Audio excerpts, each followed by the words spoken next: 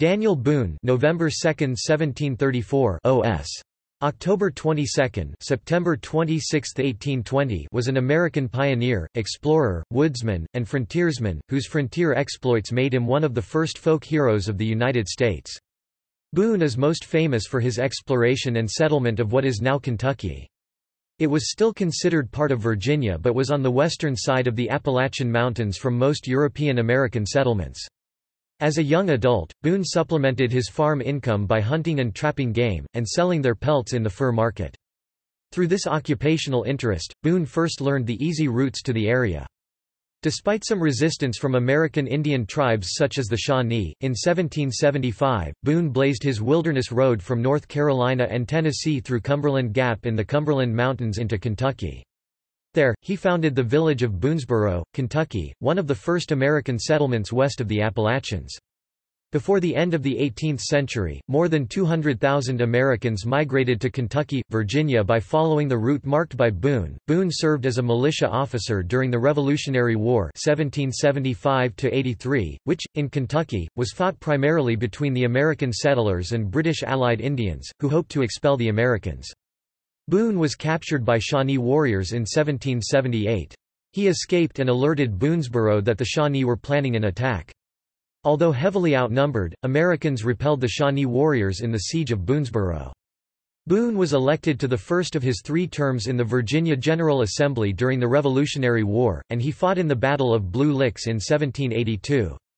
Blue Licks, a Shawnee victory over the Patriots, was one of the last battles of the Revolutionary War, coming after the main fighting ended in October 1781. Following the war, Boone worked as a surveyor and merchant, but fell deeply into debt through failed Kentucky land speculation. Frustrated with the legal problems resulting from his land claims, in 1799, Boone emigrated to eastern Missouri, where he spent most of the last 2 decades of his life 1800–20. Boone remains an iconic figure in American history.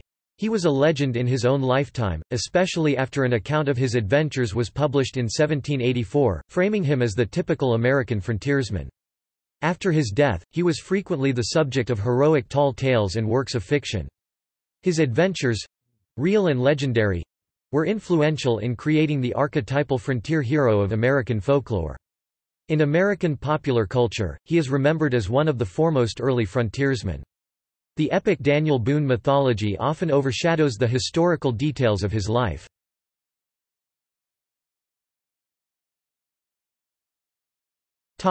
Early life. Daniel Boone was of English and Welsh ancestry. Because the Gregorian calendar was adopted during his lifetime, Boone's birth date is sometimes given as November 2, 1734, the New Style date, although Boone used the October date.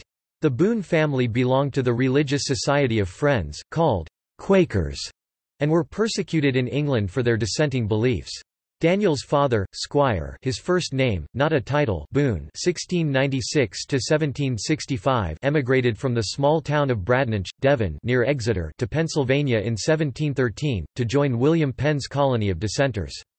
Squire Boone's parents, George Boone III and Mary Moggridge, followed their son to Pennsylvania in 1717, and in 1720 built a log cabin at Bowoncroft. In 1720, Squire Boone, who worked primarily as a weaver and a blacksmith, married Sarah Morgan (1700–77).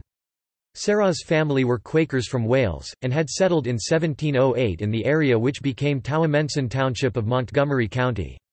In 1731, the Boones moved to Exeter Township in the Oley Valley of Berks County, near the modern city of Reading. There they built a log cabin, partially preserved today as the Daniel Boone Homestead. Daniel Boone was born there, November 2, 1734, the 6th of 11 children. The Daniel Boone Homestead is 4 miles from the Mordecai Lincoln House, making the Squire Boone family neighbors of Mordecai Lincoln, the great-great-grandfather of future President Abraham Lincoln. Mordecai's son, also named Abraham, married Anne Boone, a first cousin of Daniel. Daniel Boone spent his early years on what was then the edge of the frontier. Several Lenape Indian villages were nearby. The pacifist Pennsylvania Quakers had good relations with the Native Americans, but the steady growth of the white population compelled many Indians to move further west. Boone was given his first rifle at the age of 12. He learned to hunt from both local settlers and the Lenape. Folk tales have often emphasized Boone's skills as a hunter. In one story, the young Boone was hunting in the woods with some other boys, when the howl of a panther scattered all but Boone. He calmly cocked his rifle and shot the predator through the heart just as it leapt at him.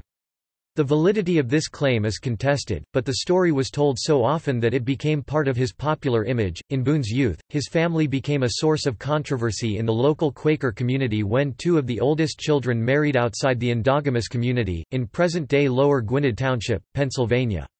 In 1742, Boone's parents were compelled to apologize publicly after their eldest child, Sarah, married John Wilcoxon, a worldling non-Quaker. Because the young couple had kept company, they were considered married without benefit of clergy. When the Boone's oldest son Israel married a worldling in 1747, Squire Boone stood by him. Both men were expelled from the Quakers. Boone's wife continued to attend monthly meetings with their younger children.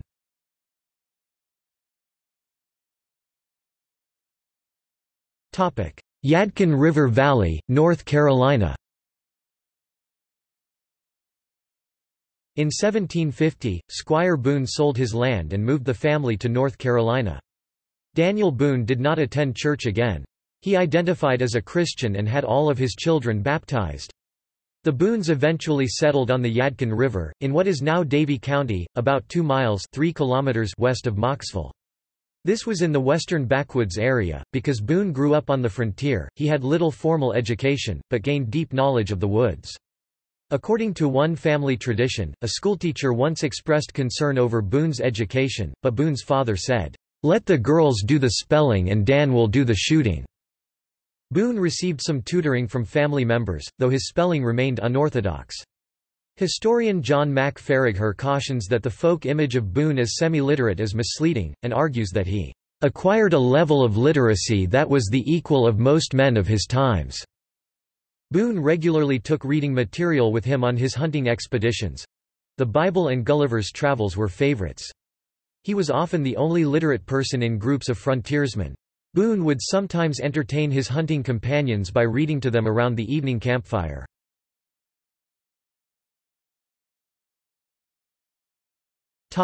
French and Indian War. After the French and Indian War 1754–1763 broke out between the French and British, and their respective Indian allies, North Carolina Governor Matthew Rowan called up a militia, for which Boone volunteered. He served under Captain Hugh Waddell on the North Carolina frontier. Waddell's unit was assigned to serve in the command of General Edward Braddock in 1755, and Boone acted as a wagoner, along with his cousin Daniel Morgan, who would later be a key general in the American Revolution. In the Battle of the Monongahela, the denouement of the campaign and a bitter defeat for the British, Boone narrowly escaped death when the baggage wagons were assaulted by Indian troops. Boone remained critical of Braddock's blunders for the rest of his life. While on the campaign, Boone met John Findley, a packer who worked for George Croghan in the trans-Appalachian fur trade. Findley first interested Boone in the abundance of game and other natural wonders of the Ohio Valley. Findley took Boone on his first fateful hunting trip to Kentucky 12 years later.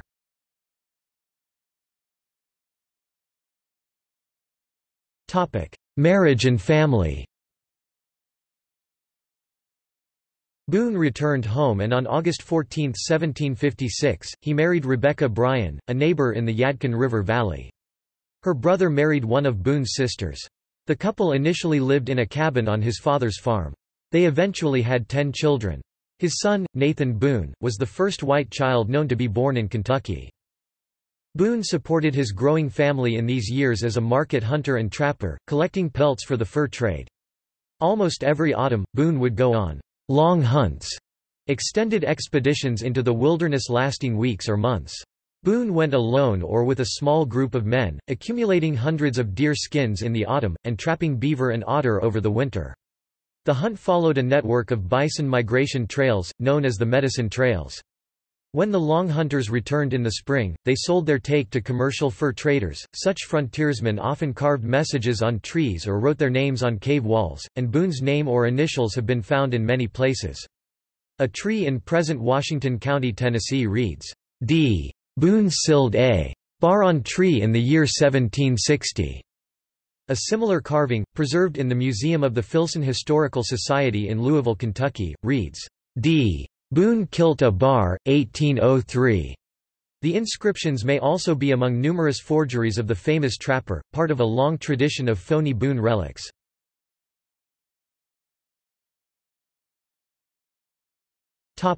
Cherokee conflict, temporary move to Virginia. In 1758, a conflict erupted between the British forces and the Cherokee, their allies in the French and Indian War, which continued in other parts of the continent. After the Yadkin River Valley was raided by Cherokee, the Boones and many other families fled north to Culpeper County, Virginia. Boone served in the North Carolina militia during this Cherokee uprising. His militia expeditions went deep into Cherokee territory beyond the Blue Ridge Mountains, and he was separated from his wife for about 2 years. In 1762, Boone, his wife and 4 children moved back to the Yadkin River Valley from Culpeper. By the mid-1760s, with peace made with the Cherokee, colonial immigration into the area increased. The competition of new settlers decreased the amount of game available. Boone had difficulty making ends meet, he was often taken to court for non-payment of debts. He sold his land to pay off creditors. After his father's death in 1765, Boone traveled with his brother Squire and a group of men to Florida, which had become British territory after the end of the war, to look into the possibility of settling there. According to a family story, Boone purchased land near Pensacola, but Rebecca refused to move so far away from her friends and family. The Boones moved to a more remote area of the Yadkin River Valley, and Boone began to hunt westward into the Blue Ridge Mountains.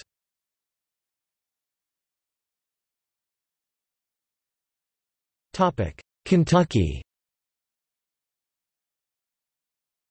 Boone first reached Kentucky in the fall of 1767 while on a long hunt with his brother Squire Boone Jr. Boone's first steps in Kentucky were near present-day Elkhorn City.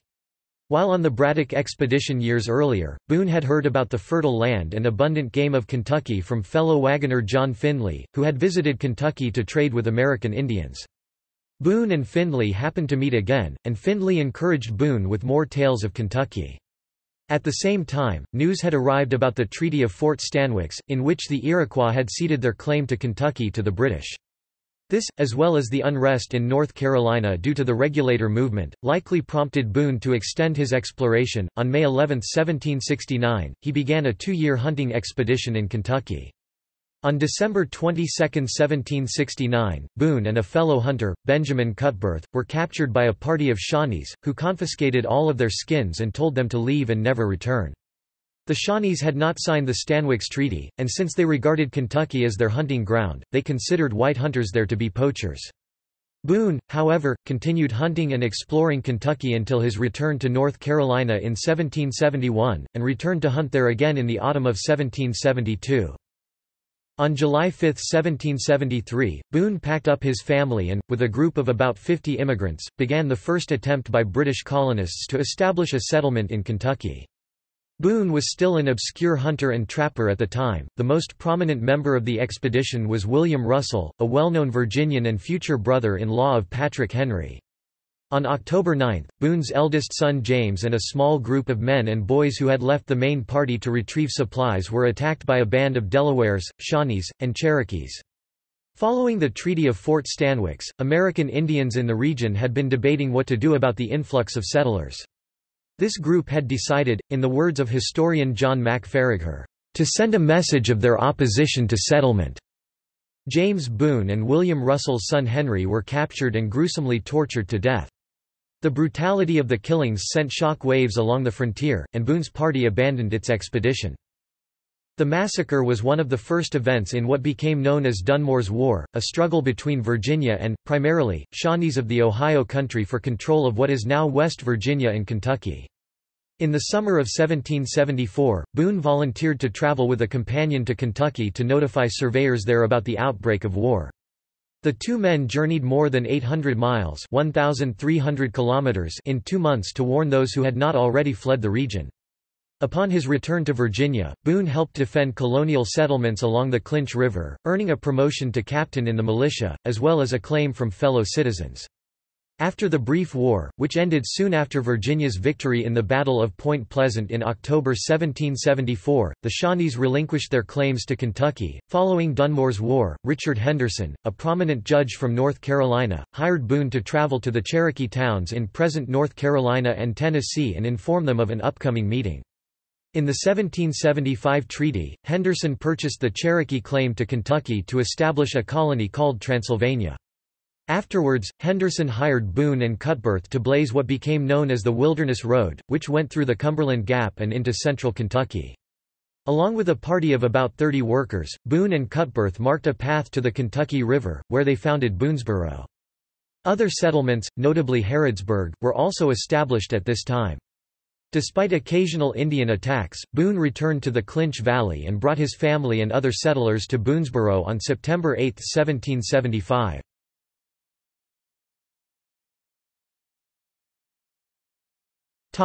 American Revolution.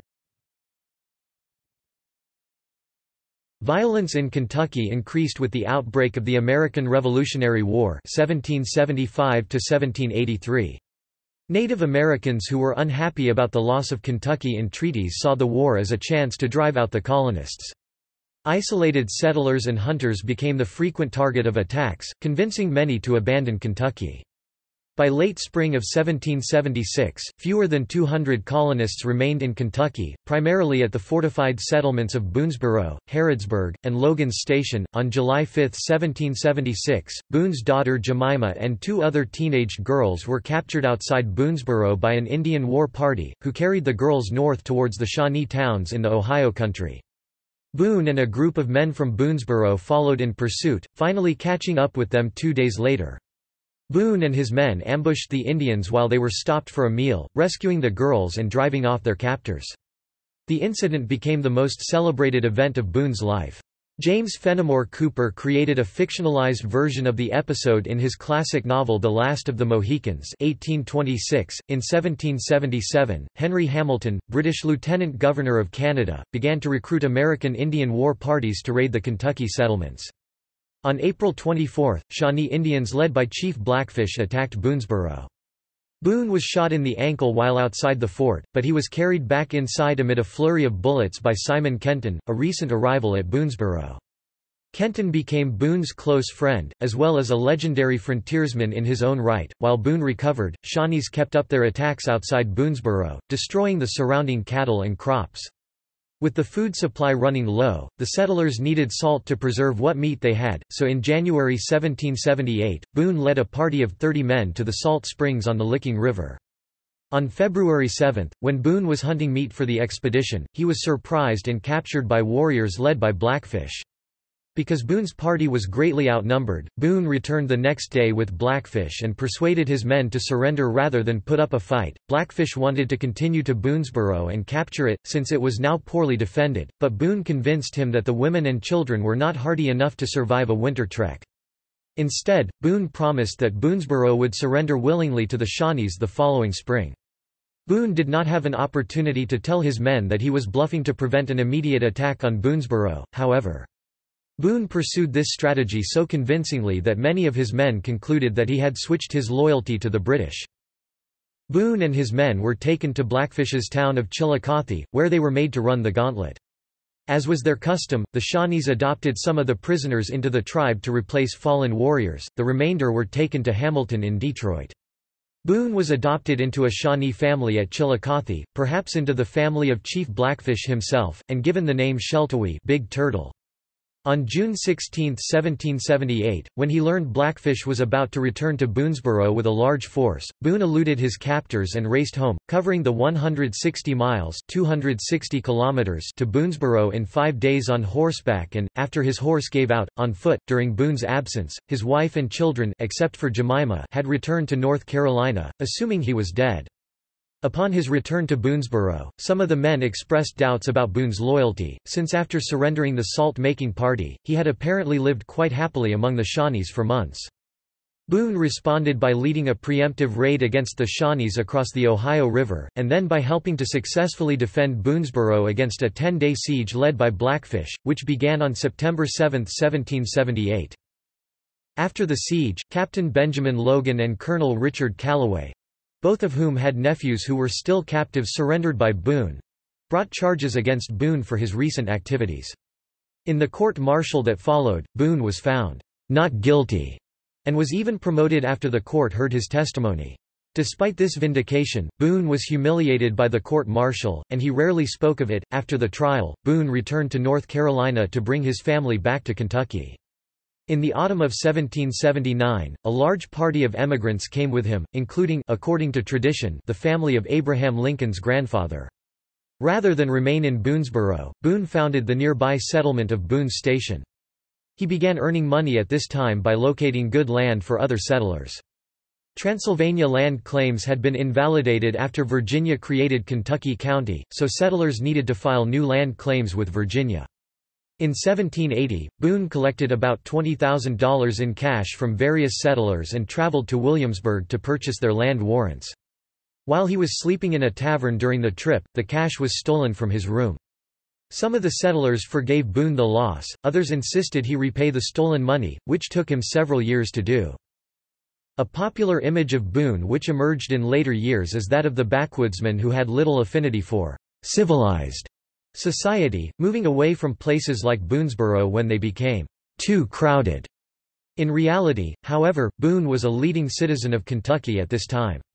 When Kentucky was divided into 3 Virginia counties in November 1780, Boone was promoted to lieutenant colonel in the Fayette County Militia. In April 1781, he was elected as a representative to the Virginia General Assembly, which was held in Richmond. In 1782, he was elected sheriff of Fayette County. Meanwhile, the American Revolutionary War continued.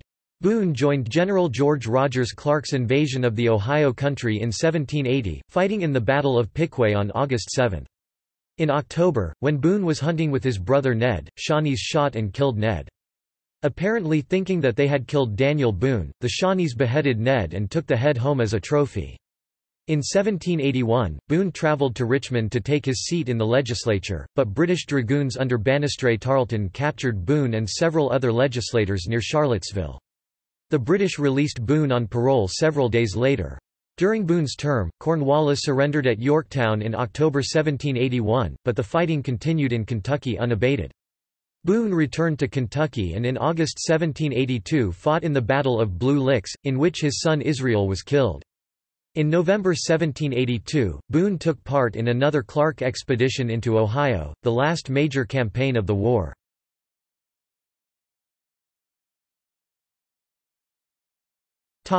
Businessman on the Ohio River. After the Revolutionary War ended, Boone resettled in Limestone, then a booming Ohio River port. On his 50th birthday, historian John Filson published The Discovery, Settlement and Present State of Kentucky, a book which included a chronicle of Boone's adventures.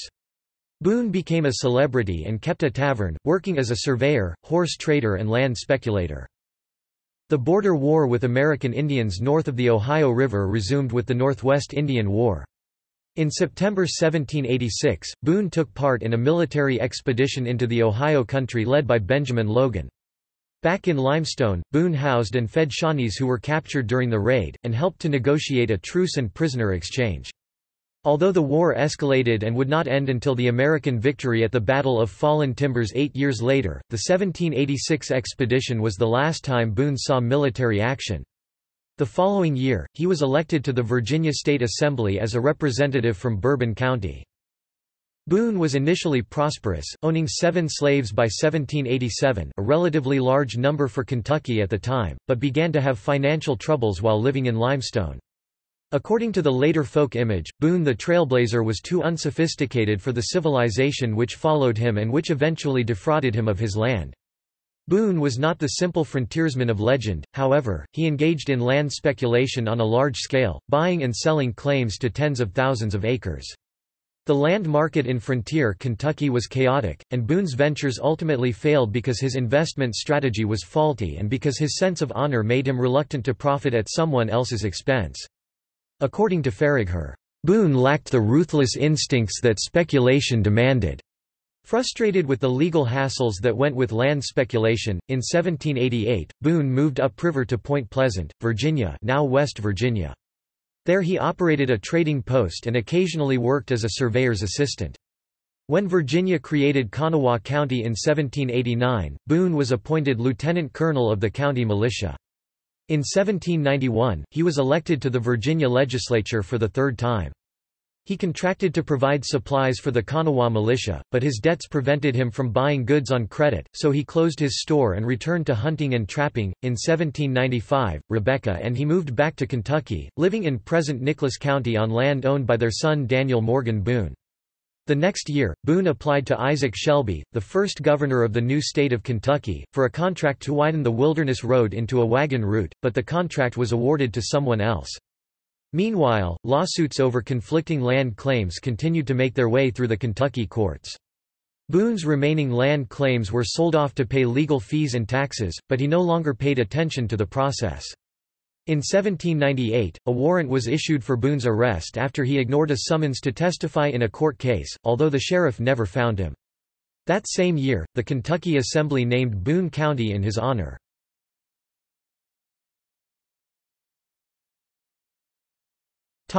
Missouri.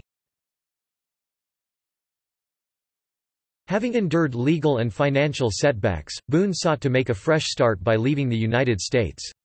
In 1799, he moved his extended family to what is now St. Charles County, Missouri, but was then part of Spanish Louisiana. The Spanish, eager to promote settlement in the sparsely populated region, did not enforce the official requirement that all immigrants had to be Roman Catholic. The Spanish governor appointed Boone, syndic, judge and jury, and commandant, military leader of the Femme Osage district. The many anecdotes of Boone's tenure as syndic suggest he sought to render fair judgments rather than to strictly observe the letter of the law. Boone served as syndic and commandant until 1804, when Missouri became part of the United States following the Louisiana Purchase. Because Boone's land grants from the Spanish government had been largely based on verbal agreements, he once again lost his land claims. In 1809, he petitioned Congress to restore his Spanish land claims, which was finally done in 1814. Boone sold most of this land to repay old Kentucky debts.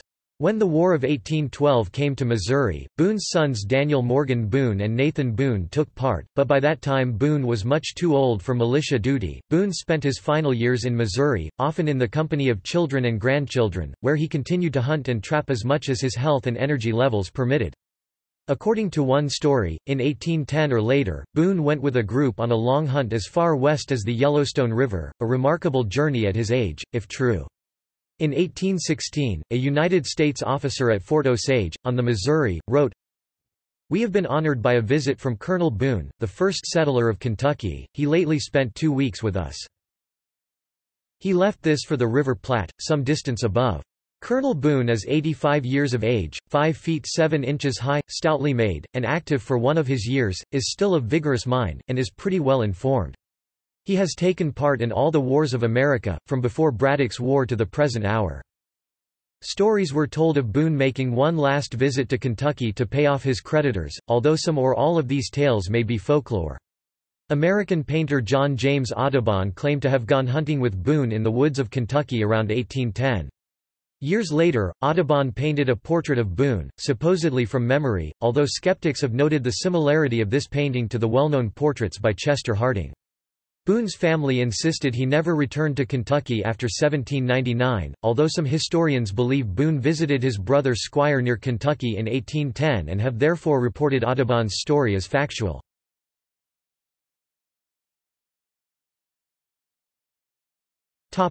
Death.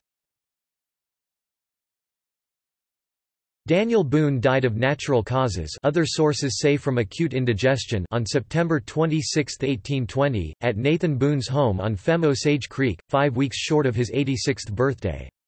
His last words were, "I'm going now. My time has come." He was buried next to Rebecca, who had died on March 18, 1813. The graves, which were unmarked until the mid-1830s, were near Jemima Boone Calloway's home on Tuke Creek, about 2 miles 3 kilometers from the present-day Marthasville, Missouri. In 1845, the Boone's remains were supposedly disinterred and reburied in a new cemetery, Frankfort Cemetery in Frankfort, Kentucky. Resentment in Missouri about the disinterment grew over the years, and a legend arose that Boone's remains never left Missouri. According to this story, Boone's tombstone in Missouri had been inadvertently placed over the wrong grave, but no one had ever corrected the error. Boone's relatives in Missouri, displeased with the Kentuckians who came to exhume Boone, kept quiet about the mistake, and they allowed the Kentuckians to dig up the wrong remains. No contemporary evidence indicates this actually happened, but in 1983, a forensic anthropologist examined a crude plaster cast of Boone's skull made before the Kentucky reburial and announced it might be the skull of an African American. Black slaves had also been buried at Tuke Creek, so it is possible the wrong remains were mistakenly removed from the crowded graveyard. Both the Frankfort Cemetery in Kentucky and the Old Bryan Farm Graveyard in Missouri claim to have Boone's remains. The Kentucky legislature appropriated $2,000 in 1860 for the erection of a monument over the grave of Daniel Boone in Frankfort. The monument at Boone's grave site today was built by John Haley in 1860. In 1862, 4 marble panels were added depicting scenes from Daniel and Rebecca's lives. The panels were vandalized during the American Civil War and restored in 1906.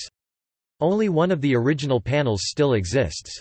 The vandalism of the monument during the Civil War does not appear to be senseless in nature. Lyman Beecher Hannaford of the 103rd Ohio Infantry, who were garrisoned at Fort Hill in Frankfort, Kentucky, remarks in his letter dated April 2, 1863, "I have been walking around in the cemetery and I got a piece of Daniel Boone's monument. Cubed, I shall keep it till I go home. I have quite a number of pieces of rock and shell that I am keeping for specimens."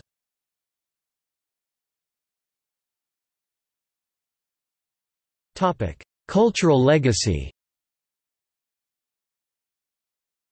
Many heroic actions and chivalrous adventures are related of me which exist only in the regions of fancy. With me the world has taken great liberties, and yet I have been but a common man. Daniel Boone remains an iconic figure in American history, although his status as an early American folk hero and later as a subject of fiction have tended to obscure the actual details of his life. Several places in the United States are named for him, including the Daniel Boone National Forest, the Sheltowee Trace Trail, the town of Boone, North Carolina, various settlements carrying the name of Booneville, and 7 counties: Boone County, Illinois; Boone County, Indiana; Boone County, Nebraska; Boone County, West Virginia; Boone County, Missouri; Boone County, Arkansas; and Boone County, Kentucky. Schools across the United States are named for Daniel Boone, including schools in Birdsboro, Pennsylvania; Douglasville, Pennsylvania; Richmond, Kentucky; Wentzville, Missouri; Warrenton, Missouri; Gray, Tennessee; and Chicago. Daniel Boone was honored with a 6-cent stamp in the American Folklore series on September 26, 1968, at Frankfort, Kentucky, where his remains were supposedly reburied. He was a famous frontiersman in the development of Virginia, Kentucky and the Trans-Appalachian West. A wall of roughly hewn boards displays the tools of Boone's trade—a Pennsylvania rifle, a powder horn, and a knife. The pipe tomahawk represents that the Shawnees had adopted Boone. His name and birth date were carved on the wall. The U.S. Navy's James Madison-class Polaris submarine USS Daniel Boone (SSBN 629) was named after Boone.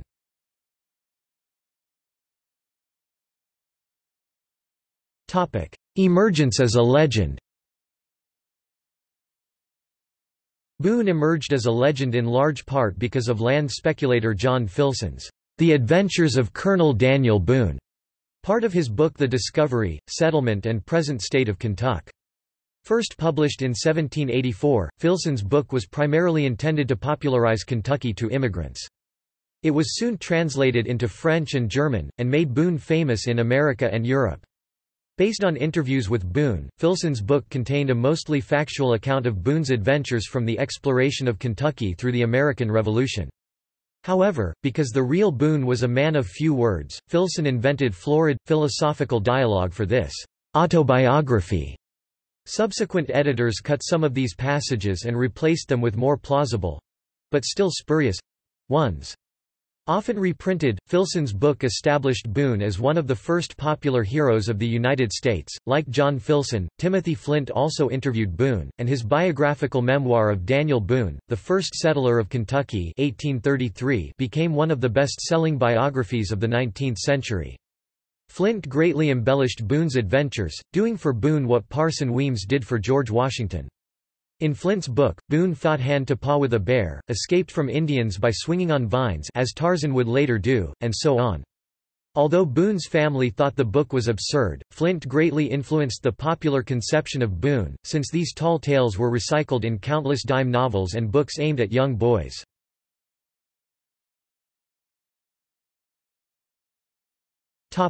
Symbol and stereotype. Thanks to Filson's book, in Europe, Boone became a symbol of the natural man who lives a virtuous, uncomplicated existence in the wilderness. This was most famously expressed in Lord Byron's epic poem Don Juan 1822, which devoted a number of stanzas to Boone, including this one. Byron's poem celebrated Boone as someone who found happiness by turning his back on civilization. In a similar vein, many folk tales depicted Boone as a man who migrated to more remote areas whenever civilization crowded in on him. In a typical anecdote, when asked why he was moving to Missouri, Boone supposedly replied, "I want more elbow room." Boone rejected such an interpretation of his life, however. "Nothing embitters my old age," he said late in life, "like the circulation of absurd stories that I retire as civilization advances." Existing simultaneously with the image of Boone as a refugee from society was, paradoxically, the popular portrayal of him as civilization's trailblazer. Boone was celebrated as an agent of manifest destiny, a pathfinder who tamed the wilderness, paving the way for the extension of American civilization. In 1852, critic Henry Tuckerman dubbed Boone, "the Columbus of the woods," comparing Boone's passage through the Cumberland Gap to Christopher Columbus's voyage to the New World. In popular mythology, Boone became the first to explore and settle Kentucky, opening the way for countless others to follow. In fact, other Americans had explored and settled Kentucky before Boone, as debunkers in the 20th century often pointed out, but Boone came to symbolize them all, making him what historian Michael Lofaro called, "the founding father of westward expansion." In the 19th century, when Native Americans were being displaced from their lands and confined on reservations, Boone's image was often reshaped into the stereotype of the belligerent, Indian-hating frontiersman which was then popular. In John A. McClung's Sketches of Western Adventure 1832, for example, Boone was portrayed as longing for the thrilling excitement of savage warfare. Boone was transformed in the popular imagination into someone who regarded Indians with contempt and had killed scores of the savages. The real Boone disliked bloodshed, however. According to historian John Bakeless, there is no record that Boone ever scalped Indians, unlike other frontiersmen of the era. Boone once told his son Nathan that he was certain of having killed only one Indian, during the battle at Blue Licks, although he believed others might have died from his bullets in other battles. Even though Boone had lost 2 sons in wars with Indians, he respected Indians and was respected by them. In Missouri, Boone often went hunting with the very Shawnees who had captured and adopted him decades earlier. Some 19th-century writers regarded Boone's sympathy for Indians as a character flaw and therefore altered his words to conform to contemporary attitudes.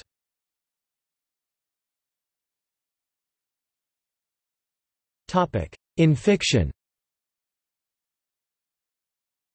Boone's adventures, real and mythical, formed the basis of the archetypal hero of the American West, popular in 19th-century novels and 20th-century films.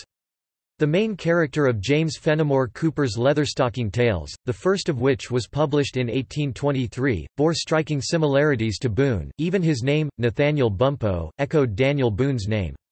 As mentioned above, The Last of the Mohicans 1826, Cooper's second Leatherstocking novel, featured a fictionalized version of Boone's rescue of his daughter.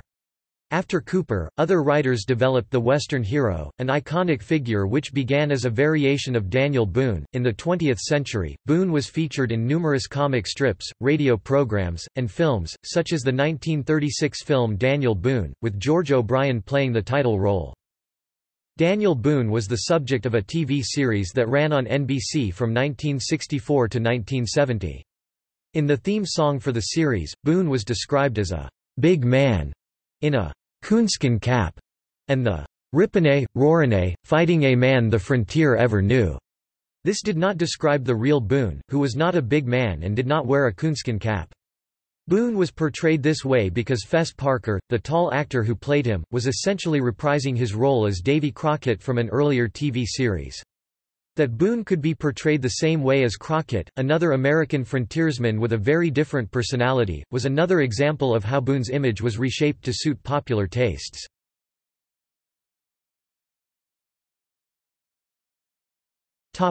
Descendants. Boone's grandson Alfonso Boone was an early settler of the Willamette River Valley in Oregon, arriving in 1846 and establishing Boone's Ferry the next year. 3 generations of Boone's descendants have been Major League Baseball players: Ray Boone, Ray's son Bob Boone, and Ray's grandchildren Brett Boone and Aaron Boone.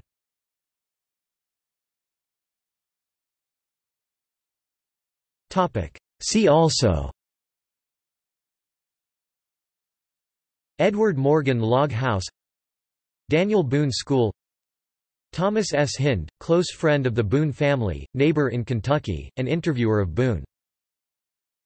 Boone's Cave Park, Daniel Boone National Forest, Boone Trail, between Virginia Beach, Virginia and San Francisco, California. Notes